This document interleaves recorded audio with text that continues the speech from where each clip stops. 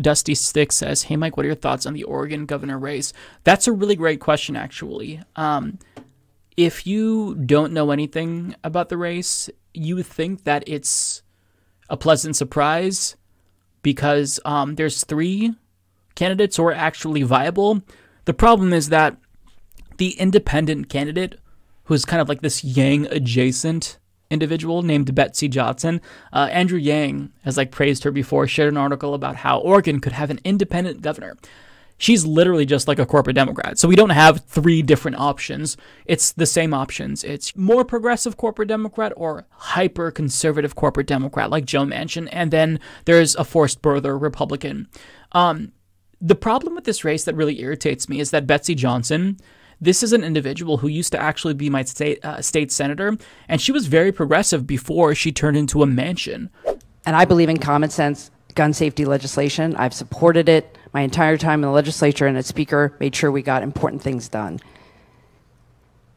My opponents have voted or are not in favor of those things. I bet they would have voted no if they had been there, and then when the ones who were there did vote no. That was background checks. That was red flag laws. That was safe storage requirements.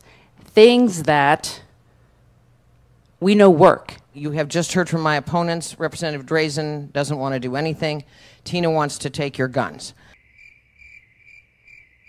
And she, when I talked to her about sponsoring a resolution to get money out of politics, the Wolfpack Amendment specifically, she was open to it. Like, she returned voicemails. Like, she was really interested in trying to fix the country.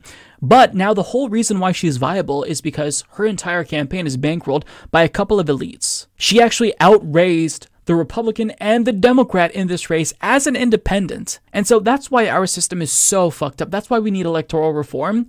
Because the problem is, whenever you have these independent candidates, they're not going to be viable unless they're like some darling of a rich person or 2 rich people. Now, I'm not opposed to like an independent running. Certainly, I'm worried about the spoiler effect because, you know, some polls indicate that it's a toss-up between the Republican and the Democrat because Betsy Johnson is like 10 points behind, although she probably pulls from the Republicans a little bit, but definitely more so from the Democrats. But either way, like, I'm not opposed to an independent running. I actually voted for an independent, I think 2 times in a row. His name was Chris something, I can't remember, but he was very, very progressive. I voted for him when Kitzhaber was still in office. And I think I voted for him. He ran for a different office, and I either wrote him in or voted for him. Either way, like, I voted for independence, so I'm not opposed to it inherently. But if we're going to have alternatives to Democrat and Republicans, then we should have an actual meaningful alternative that has some ideological differences between both of them. But really, it's just more corporate. Like, I watched the debate last week, and Betsy Johnson literally said, if I'm the governor of Oregon, I'm going to have the number of every CEO on speed dial. I would be a governor bent on economic development, having the phone numbers of the CEOs of our major corporations on speed dial, reaching out to them constantly saying, what can the state of Oregon do to partner better with you, to anticipate your needs? Now, do you think that she's going to be negotiating on behalf of workers, trying to lobby these CEOs who she's personally in touch with to, you know, improve working conditions, give their workers raises, opt for unionization? Of course not. It's going to all be for corruption, pork. If they donate to her campaign and she's elected, she's going to be doing favors for them. So that's kind of like my thoughts on the Oregon gubernatorial race. I think I'll probably end up expanding on my views here in the coming weeks. But it's really frustrating because there's really not good options here. And the Democrat option is not great.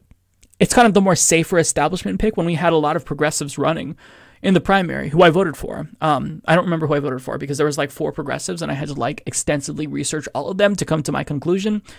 But, you know, there are too many progressives and I think they all split the vote, and that paved the way for the more corporate Democrat. But even calling Tina Kotek, who's the Democratic Party nominee, a corporate Democrat is a little bit of a mischaracterization because even if she is a corporate-friendly Democrat, comparing her to like the standard corporate Democrat in the Senate or the House, she would be viewed as like one of the more progressive people. Like even Kate Brown, people like to shit on her. She's literally the least popular governor according to a poll that came out recently. I'm not sure who conducted it, but either way, like she's hated largely due to COVID restrictions being very strict. People don't like it, right?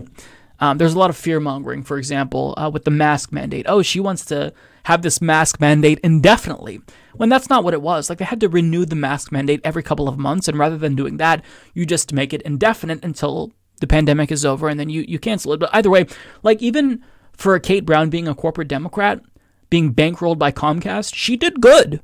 She shocked me. She signed net neutrality into law, one of the strongest protections for net neutrality in the country. Not as strong as California's bill, but it's still good net neutrality nonetheless. She also signed worker protections that directly impacted my husband in a very good way. And it smells like shit in here because the dog just farted. But one of the laws that she signed helped my husband. So she did some good things. That's not to say that this was like a progressive, a super progressive, governor, but it's not that bad. The Republican Winston is somebody who says, well, look, I believe that Biden won the election. Okay? Biden won. He is the president of the United States. I accept the results. But there's a big but here. She is still conspiracy mongering about election integrity. She is doing dog whistles, suggesting that she'd support electoral reform, not electoral reform, the opposite of electoral reform, voter suppression, which is really scary. She's also a forced birther. She claims that she wouldn't totally ban abortion, but she's very clear about the fact that she wants to impose more restrictions on abortion. And she's saying third trimester, but in actuality, we know that this is going to go deeper than that. And she's just like another corporatist. One thing that is good is that even in Oregon, the Republicans, as crazy as they may be, they aren't like as bad as Republicans in DC. Like Christine Drazan, who's the Republican nominee, is bad, and I would never vote for her. She actually led the walkout when, Kate Brown was trying to pass climate change. With the way that she talks, specifically the rhetoric that she uses when it comes to homelessness, she doesn't like overtly say, oh, let's criminalize them. In fact, Betsy Johnson is probably worse when it comes to rhetoric and homelessness. But like the Republican is like, we need to do something. And she like uses words like compassion. And even if she's not going to do anything, it's still refreshing to see a Republican not like pretend as if they're subhuman, right? So yeah, that's kind of the state of the Oregon governor race. That's my thoughts on it currently. I'll be voting for Tina Kotek. Not really that begrudgingly. She has some pretty solid plans. There's a lot about her that I don't like. She's also very business friendly. And when I say business friendly, I mean more friendly to businesses than workers. And I hate that. But when it comes to, this independent that's in the race, I am worried that because there's no right wing, Betsy Johnson is right wing, but like because there's no alt independent who's pulling an equal amount of votes from the Republican, I'm worried about the spoiler effect. And I still think that Tina Kotek probably is the favorite. I looked at 538 polling, and out of 100 different times, Tina Kotek has won 70% of the time. But still, there are some polls, right-leaning polls, but polls nonetheless, that show that it's a toss-up, that Drazan edges out. It's in, the margin of error, but it's really close. And there's a lot of people who are dissatisfied with Kate Brown because of the way that she handled COVID. And in particular, I think what really was the straw that broke the camel's back was vaccine mandates for employees. She instituted that early. She was really good about that. She was very proactive. And they hated that. Like, I feel like every Oregonian, maybe this is the same for you as well, Celeste, knows someone who either quit their jobs because of the vaccine mandate or were forced to get vaccinated begrudgingly because of this vaccine mandate. And they're holding a fucking grudge. And it's not like they liked her beforehand, but that was the straw that broke the camel's back. And like, I don't want to overly defend Kate Brown, but she's not that bad. To say that like she's the worst governor in America is so ridiculous. Like the fact that she's the least popular governor when you have individuals like Greg Abbott and Ron DeSantis who are fascists, it goes to show you how reactionary politics can really take hold even in blue states. And what a lot of people don't know about Oregon is that sure, Portland is very blue. It's overall a liberal state, but all you have to do is drive 20, 30 minutes outside of Portland and more rural areas of Oregon, and it is very conservative. And, it's similar to the Rust Belt in the sense that like a lot of factories closed here, a plant closed here or there, and these jobs were outsourced. So you have people who are economically devastated. There's some, I think in my mom's district, it's one of the Obama to Trump counties actually.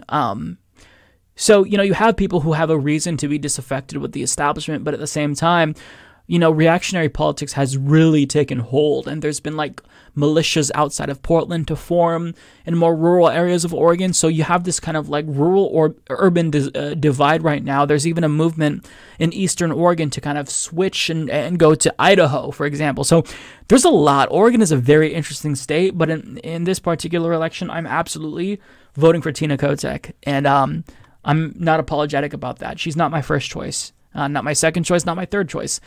But is she better than the other two options by 1.5 miles?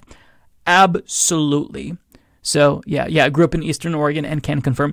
Yeah, it's shockingly racist in a lot of areas of Oregon, and people don't know this when you tell them this. They have no idea how racist Oregon is, because you see this deep blue state, and you see, you have this visualization of Portland, and they're so quirky. The Portlandia show, I think it was an accurate portrayal, albeit hyperbolic, of people in Portland, because they're all very kooky. I'm kooky, but at the same time, leave Portland, leave these bigger cities, and goddamn, is it really reactionary and regressive for sure. And you'll notice that.